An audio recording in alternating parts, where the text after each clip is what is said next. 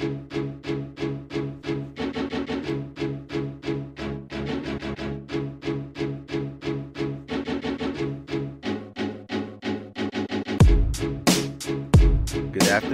afternoon, and welcome to the 800 Credit Score Man Show. I am your host, Kevin King. He is I, and I am him, the 800 Credit Score Man himself. And I want to say thank each and every one of you for coming in and listening to the 800 Credit Score Man Show. I truly appreciate it. Do me two favors today. I need you to share the show.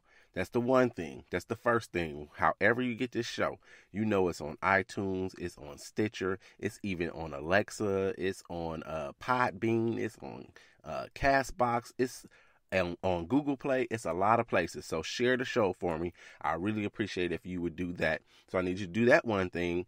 And then a second thing I need for you to do is to go to www.spreaker.com. In the search, look for 800 Credit Score Man, and I want you to follow me there.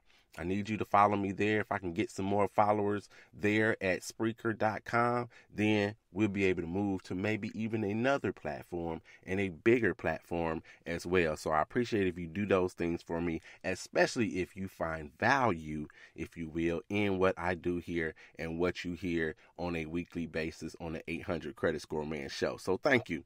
So today, what are we going to talk about? Well, first things first. Last week, I said we were going to talk about, some credit stuff, and I said I was going to talk about what should you do with your taxes and your tax returns now that you got them. We ran out of time, and I didn't get to the tax portion, so we're going to discuss that a little bit today. It's not very long in itself, at least not dealing with the credit portion of it, so we're going to talk about that today. And then also today, I've been getting a lot of questions. I've had a lot of people or new listeners to the show. And if you are new to the show, welcome to the show. I've had a lot of new listeners to the show, and I'm getting a lot of questions coming in on a daily basis. Way too many just to pick one for the question of the day. And you know that's going to be sponsored by Cute as a Cupcake. But way too just to pick just one. So I'm going to answer some of those questions today on the show, and that's how we're going to fill out the show for the rest of the day. So let's go ahead and get started, and we got to get with some business first, all right? So remember those good old days of dual income, no kids, double-digit pay raises, and 2-for-1 stock splits? Well, these days, money's a lot harder to get a hold of and even harder to hang on to. That's why State Farm agent Paul Downing would like to introduce you to the Discount Double Check.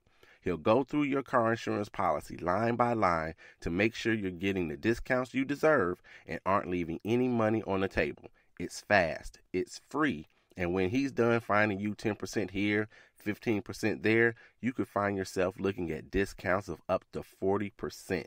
That can mean savings worth hundreds of dollars, and that's a pretty good return for simply investing a few minutes of your time. So call State Farm agent Paul Downing today at 219-884-6947. That's 219-884-6947, because being there to help keep more of your money in your pocket is why he's here. Like a good neighbor, State Farm is there. All right, so let's jump into the show. If you're new to the show, let me tell you, I come on, I give shout outs. We're going to talk about a credit topic, maybe something on budget. Today, we're going to talk about taxes a little bit. There's a question of the day that comes in the middle of the show, and that comes from you, the listeners. It's the best part of the show, as far as I'm concerned, is that interaction between you and I. And so if you have a question, you want to send it to me, you hit me at 800creditscoreman@gmail.com. You contact me there.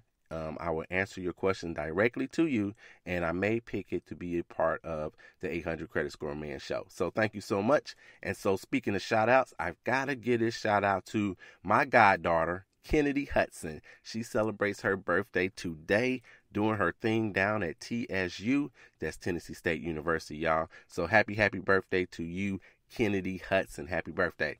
All right, so let's jump into the show a little bit. I don't know if I want to throw a couple questions out to you first, or if I want to tackle this tax thing first. Well, let's go a little bit about the taxes first. Let's talk about that, since I was supposed to do it last week. So now that you've got your tax return, what are you going to do with it? So you're gonna get that money if you haven't gotten your W-2s already. I'm sure they'll be there by Monday because by law they have to send them out. Your employers have to send them out by the end of January, so they'll be here really soon. And if you've already went and applied and went and filled them out and turned them in, that money's on the way to you. Or maybe you even went to one of those places that'll give you your money basically up front and charge you just a little bit. I'm going to say just a little bit, even though I don't think that it is, for you to get it a few days or maybe a couple of weeks early. I don't suggest that you do that because I never want to pay for something that you don't have to. And so this money, this tax money, a lot of people look at it that don't get bonuses or commissions at work as this is their bonus time. So people want to get that money and they've already got plans for it before it even comes. When I get my tax return, the first thing they say is, I'm going to pay so-and-so back that they borrowed that money from.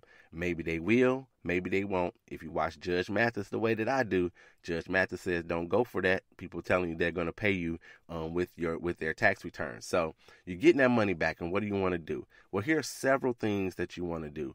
One of the things you want to earmark when you get that money back is you want to be able to handle whatever household needs. So if you have some household needs, some things that you need, you have that leak that you haven't dealt with as of yet, you've got to change this or that at the house, then if you have enough money to do that, then you want to go ahead and maybe earmark a little money for that.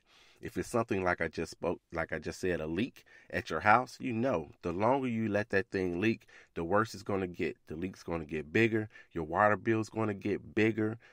It may destroy some of the drywall or the cabinet that it's surrounded or whatever it is. So you want to try to take care of those things. You should be doing it anyway. But if you don't have the money and you got it now in hand, then maybe you should go ahead and take care of some of those household needs. Another thing that you want to do is you want to, and the reason I'm doing this tax thing is because I said before at the beginning of the show, this whole show is going to be, this whole year, the theme is increase. So theme for 2018 is increase. And so we're going to increase your credit scores, but we're also going to increase knowledge on your money and how money works. And so the more money you have in your pocket, the better you're able to navigate and get things done. So that's why we're doing this tax portion. All right. So then you want to take at least bare minimum, take 10% of whatever your tax return is. If you get $2,500, you're going to take 10% of that and put it away. You want to put it away somewhere. I don't care if you don't trust the bank and you want to put it in your mattress or you want to put it in a savings account, but you want to take some of that money and put it away. So again, 10% of $2,500 is $250. You want to take some of that money and put it away. It can be the start of your emergency fund, because we all should have one. If you listen to people like, say, Susie Orman, she'll say you need like 9 months to a year worth of all of your bills saved up. Maybe that's realistic for some. Maybe it's not. It's not realistic for me in that context to be 9 months worth of money sitting in the bank. I don't know if I can do that. But start you an emergency fund. There's surveys out there that says that the American public, the majority of us, don't have $1,000. We don't have $1,000 saved anywhere. Some people don't have $500 saved anywhere. But this is the time of year when you get that bonus, when you get that windfall, whatever you want to call it, and Uncle Sam's gives you that money back that they were supposed to give you all during the year. Take some of that money, 10% at least, and save it. Put it away somewhere. And maybe you do build on, because if you already have an emergency fund, build on or start your emergency fund. You definitely want to do that. Now, what does that have to do? Let's do something about, with credit and what this tax return has to do with your credit.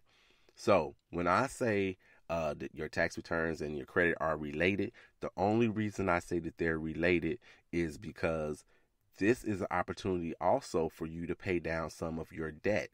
So if you have some debt, and I'm talking credit card debt, because that's directly impacted by your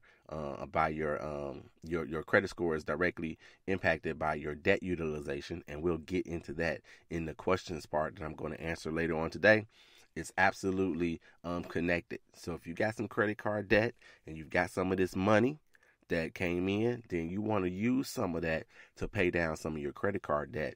And I want you to do that strategically. If you've listened to me at all, you know that you need to get that credit card debt down to 30% of whatever your limit is. And a way that I want you to even look at it, if you go out and get a new credit card, when you get that new credit card and you go to whoever XYZ bank and then they approve you, you're shocked that you got approved, or you're shocked that you got approved for so much. If they approve you for $1,000, your mindset, you've got to change your mindset to help you increase your credit score as well. Your mindset should be that I can only use 30% of this. So 30% of that $1,000 limit is $300. That's what you want to go to. That's where you want to stay under if you go ahead and you get a credit card. Now, you extrapolate that. If it's a $10,000 credit card, then you got $3,000 to spend on that credit card. But I don't want you thinking, they gave me $1,000. I'm going to spend $990 of it and say that little $10 for the interest or whatever. I don't want you thinking like that. So since you have this cash in hand, make the plan before the cash comes, because you know how it goes. When you've got money in your pocket, it always seems to go fast. Something else always comes up that you didn't anticipate at all, which again is another reason for that rainy day fund or that emergency fund that we were just talking about.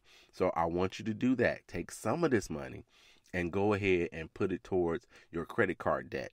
Now you can also do the same thing in regard to your collections if you happen to have any as well. You can take some of this money and you can try to pay off some of your collections as well. So if you've listened to the show or you missed the show that was all about collections and how to handle those people and all of those things, if you missed that show, I'm going to suggest you go back and listen to that show. I think it was called Collections, How to Handle Them or something of that nature. Listen to that show, because what I don't want you to do is to take that money and just throw it at the wall and see what sticks when it comes to your collections. You need a strategy to paying off your collections as well. Because here's a pearl that I want to drop on you. Just because you pay off a collection, let's say you have a collection from, your cable company, and then you go ahead and you pay it off. Just because you pay off that collection, you think you're done, you're good, it's going to fall off my credit report. Hey, everybody's happy. That's not the case. So the collection in itself, let's say it's 2 years old. So it's a 2-year-old collection. You know it's going to stay on your credit report for 7 years. At least you know that, right? It's going to stay on your credit report for 7 years. And you say, well, I'm going to go ahead and pay it, and then I'll be done with it. It's off my credit report. Just because you pay it does not mean that it comes off your credit report. The company or the collection agency has to agree to, and they have to go in their system and do something to get it to come off of your credit report. So you want to make sure that you go back and listen to that show, because I'm going to tell you exactly how to do it and also how to reduce the amount that you owe as well. So you may be able to do that. So maybe you take some of that money and you work on those collections as well. And I've recently started telling people, if you have medical collections, that's the first thing or the best thing for you to go ahead and start getting rid of. Because with medical collections, unlike any other regular collection, with a medical collection, whether it comes off of your credit report or not, it's no longer going to be factored in your score once it's paid down to zero. So it doesn't matter if it comes off or not, but as long as it's paid down to zero, it's no longer going to negatively affect you. And so that's something that you absolutely want to do. You want to make sure that you start working on those things. So that's what I want you to do with your taxes. Now, the last thing, and you may not even be expecting this, the last thing for you to do with your taxes, and not necessarily the last thing in order of things to do, but you do want to do a little something for yourself. I'm telling you, and I'm saying basically invest in yourself. Invest in yourself a little bit. And that doesn't necessarily mean, go out.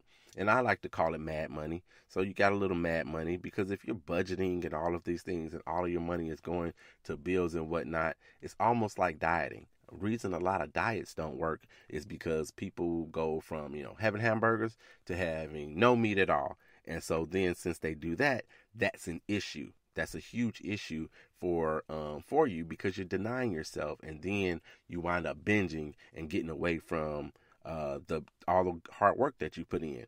So I don't want you to do that with your money either. You need to have a little mad money, a little something that you want to do. I don't want you to necessarily cut out every Starbucks every day or whatever it is that you like, or getting your nails done, whatever it is. So you're gonna have to have a little bit of that.